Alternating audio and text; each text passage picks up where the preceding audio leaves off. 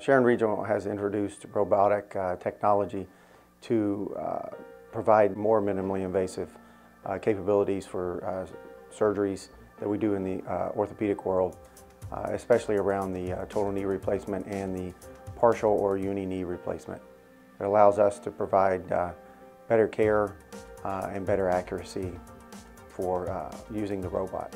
Since Sharon has obtained the NAVIO robotic surgery instrument for knee replacement, it allows us to be a front runner in the surrounding counties, especially in Mercer and Lawrence County, where we're the only ones that have this capability. NAVIO robotic assisted surgery allows the surgeon to have better accuracy, so the implants and your knee replacement have better longevity and durability and more comfort through the normal range of motion instead of maybe all the way with full extension or flexion.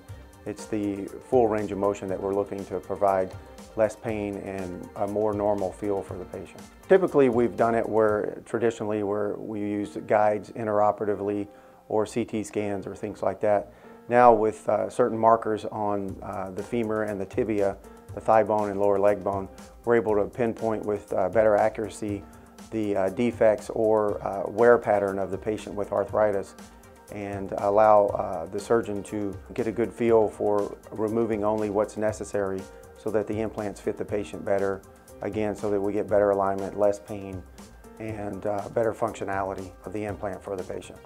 Benefits of using the NAVIO robotic assisted system for your knee replacement allows faster recovery, less bleeding, less pain, less chance of getting a blood clot, but it also allows you to function more normally so that your range of motion is not painful.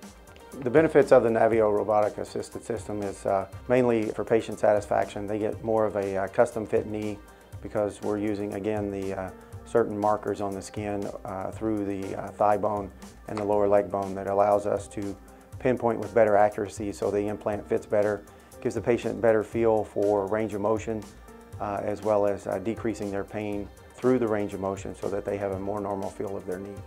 I do think the robotics are a big key, especially the NAVIO. You don't require a CT scan for the surgery, which means less radiation for the patient.